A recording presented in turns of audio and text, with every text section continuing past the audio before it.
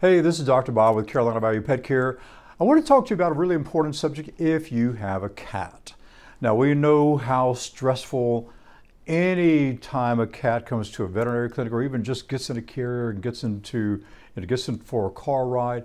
The vast majority of cats are really going to be sort of freaked out from the experience. And of course, we obviously want to do everything that we can. There's going to be times where your cat has to travel, obviously to come to us for vaccines, or if you're going to be going to be boarded or whatever the situation is. So there are going to be circumstances where your cat's going to need to travel. So anything that we can do to try to make for a better experience for a cat, well, let's give you some tips to see if we can make that happen. So first and foremost, the one thing that I'm going to suggest is that a lot of cats, as soon as they see that carrier, boom, they're gone. They know something's up because they've already made that association between the carrier and an unpleasant experience. So I would strongly recommend, if you can start making a habit of letting that carrier, or again, whatever sort of device that you use to transport your cat in, if you can start making it a habit of leaving that carrier out with some regularity, so it sort of desensitizes your cat to some degree of the sort of the fear factor that's involved. If it's just sitting there and it's not creating any issues, and you've not made any overtures to try to put your cat in the carrier, then it's going to be a little less intimidating when they do see the carrier. At the very minimum, if it's not convenient or feasible for you to, at the very minimum, I would actually encourage you to bring out the carrier for like 3 or 4 days prior to a known visit to a veterinarian, or prior to you knowing you're going to need to put the cat in the carrier. 3 to 4 days ahead of time, so again, to try to desensitize them a little bit. Now, a lot of y'all may be familiar with a couple of products here. This is called Feliway. This is a classic version, so this is what the box looks like, and they do have taller versions, and this is what the spray looks like. These can be extremely, extremely beneficial for providing some relaxation for your cat, okay? There is also a plug-in. Now, most people will use the Feliway really if they have a multi-cat household. If there seems to be some tension going on between one or more of the cats, we want to try to diffuse those situations, and the Feliway is a great way to try to assist with that. Does it work with every cat? No, but it works the vast majority of the time, so it's always going to be worth a try. Now, we get a cat who comes to us and they're screaming the whole way on the car ride. We will systematically take a single sheet of a paper towel, we'll hit it with a single spray, and actually put the paper towel part into your cat's carrier, and it will actually have a calming effect, and it works pretty readily. So this is a really nice way of you trying to prepare your cat as well. So how would you use this if you know that you're going to be coming to the vet clinic? Well, if all you have is just the spray, you can actually, if you've got your cat's carrier, just once a day, just put a single pump into the cat's carrier, and do that for like 3 or 4 days prior to actually diffusing, or before you're going to be traveling. The other thing, what you can do, you can actually take like a little bandana, if your cat will tolerate it. Not all cats will, but if you can take a little bandana or just like a little cloth, put a single pump on there and just tie it around your cat's neck. And most of them will be okay with that. But again, they're getting that constant infusion of that Feliway. So that's another way that you can try to get them exposed to the Feliway to try to reduce some anxieties. Now, right now, the cat doesn't even know it's going to be having to go for a car ride, but you're already taking some action and some initiative to try to make for a better experience for both your cat and consequently for you as well. Now, next thing, you got to get the cat in the carrier. So a couple of considerations. So with most carriers, gosh, there's so many different types of carriers out there. We've seen the little ones that look like little Jetson, backpacks. Those are really cool. They got the little window bubble. Those are pretty easy because they're open up and they zip, and you can try to set your cat in there. The trickier ones, of course, are the sort of the elongated plastic ones. Some of them are pretty easy because they actually have little handles that actually, or little snaps, and you can just unsnap, lift the lid, put your kitty in there. Always, always, always put a towel in there as well, because if your cat does pee or if it does poop, on the car ride, at least it's going to absorb, you know, the pee, and also it can sort of, you know, hide away from the poop a little bit. So always put a towel in there as well. Put your kitty in the carrier, put the lid on top. Now, you may not have that type of carrier where you can remove the lid easily.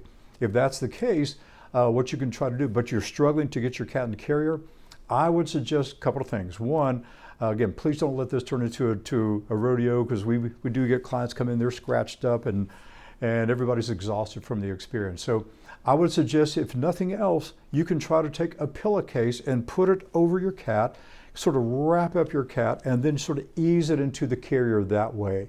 Don't tie off the pillowcase, of course. You want your kitty to be able to get out of the pillowcase once it's inside the carrier. So that's another way you can do it. If it turns into, if you can't possibly get your cat into a carrier, and again, that does happen. We've seen people do creative things with laundry baskets, one on top of another, and just take some zip ties or something, and just bring some extra ones, although we do keep some on hand just for that purpose. And then you can have your kitty in a carrier that way. But always, I do recommend using a fill away. Another thing that you can use, if you just happen to be, gosh, at a, buy a pet store, or a retail store, buy a couple of catnip toys.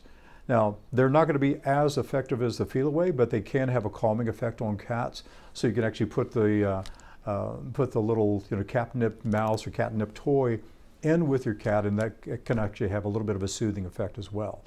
Now, as far as once you get them in the road, you get them out of the car, you're bringing them to the clinic, and this is not just one of our clinics; it can be any veterinary clinic. Not a bad idea to put a towel on them, especially, of course, if there's depending on the weather conditions, or if there's going to be quite a few dogs around. We want to try to minimize the exposure of your cat to strange dogs. Now, those dogs, we don't know those dogs, so we don't know if those dogs have a good relationship with another cat at home, or if this cat is just a curiosity to them. We don't know, but we don't want to try to stress your cat out with a strange dog. So putting a towel over the top of the carrier can be a big help for these guys.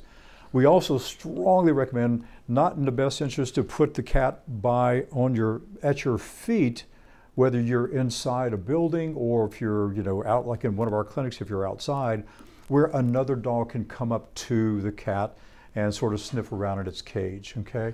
Because we just don't want a strange dog to be in that space of your cat. If need be, if you're concerned, and if it's possible, depending again on weather conditions, if you want to leave your cat in the car, absolutely fine, and then just bring it in when it's ready to be seen. Otherwise, we can always try to find a place to put your cat within our space, so we can try to keep it tucked away from other dogs, and so try to make for a little bit less traumatic experience. And again, let us know. We are always, always, always happy to. We've got plenty of these. Every one of the technicians have these this Feel Away spray. We can just give it a pump on a paper towel, as I mentioned, put it in your cat's carrier. That can be a little bit more of a soothing experience, at least from that moment till you get back home, okay?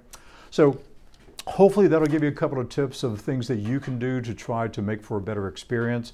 And we just know that a lot of cats get, they're very, still, they're still not quite as domesticated as dogs for the most part. And so they're just really in tune with their surroundings, and anything we can do to try to lessen the intensity of those surroundings, the better experience they're going to have, and the better experience for you consequently. So hopefully that'll give you some tips of how to try to make for a better experience. And if there's anything else we can help you with, give us a shout, and thanks for watching. Hey, Dr. Bob again. Just a quick add-on to my cat content about how to make for a better experience for your cat. Two things I want to mention. One, we actually do have 2 cat-only clinics. No dogs, just cats, guaranteed. Now, as we're shooting this right now, I am in Kannapolis. This is we're actually having our cat clinic this afternoon at this particular location, and we use this Feel Away, and this Feel Away has been plugged in for more than 48 hours now. So again, to make for a better experience for your cat. So that's one consideration. So we do have cat-only clinics twice a month. Both clinics are on a Wednesday from 3 o'clock to 6 o'clock. Check our schedule for the one that's going to be coming up closest to you. So no dogs, just cats. Cool experience. The other thing about the Feliway I want to mention, there are some knockoffs. Do not use the knockoffs. Only Feliway has been clinically proven to be effective. I'm showing you the Feliway Classic. They actually have a newer version called Feliway Optimum, which again is really cool. So it actually does more things. That's what we have plugged in into our wall. Is actually, this is the room diffusers, Feliway Optimum. Kind of hard to see that, but really awesome stuff. So don't settle for like some kind of knockoff brand. You've got to use the Feliway. So just want to throw that in there to you guys. Thanks for watching. See you soon.